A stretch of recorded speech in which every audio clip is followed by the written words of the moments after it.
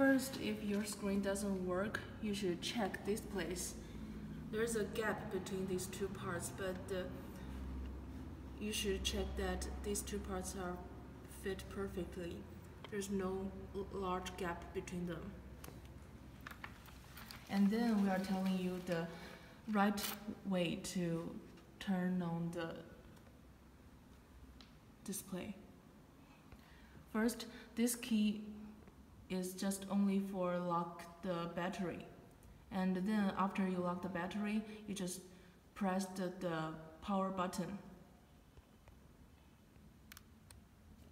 And after the power button is turned, the light is on, you press the middle button for at least 3 seconds. And then your display will be turned on successfully. But if you do as our follows and your display still doesn't work, you should check this place. You press the button and you will find that there are 4 lights. And if you only can see one smallest red light, which means the battery need to be charged. And if you can see more than 2 lights, which means there are some problems with the battery. And you should check the output voltage of the battery. And at this time, you need a voltage tester. And before you test the output voltage, you should keep the battery is turned on.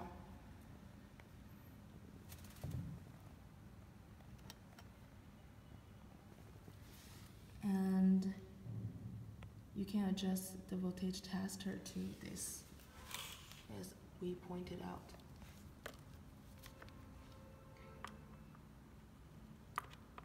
And do as our stuffs are showing.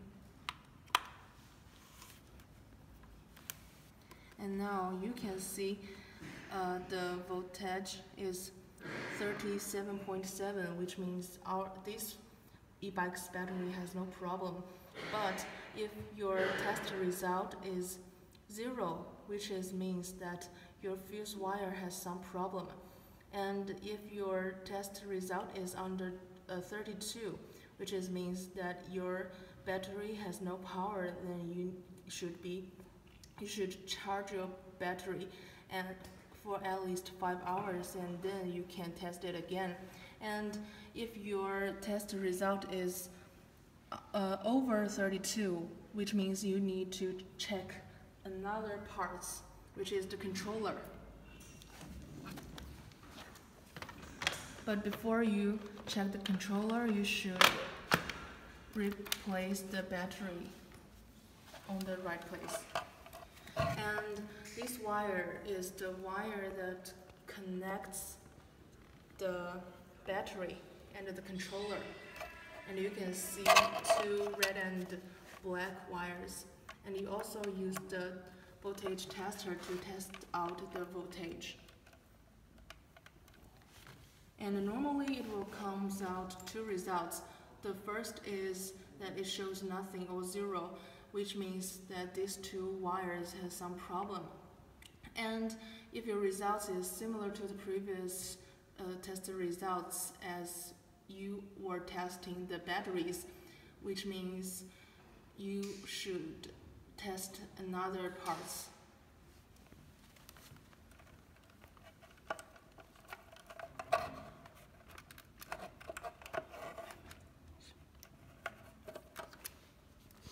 And another part is still also in the controller. There are 5 wires, and you should be testing out the black wire and the red wire.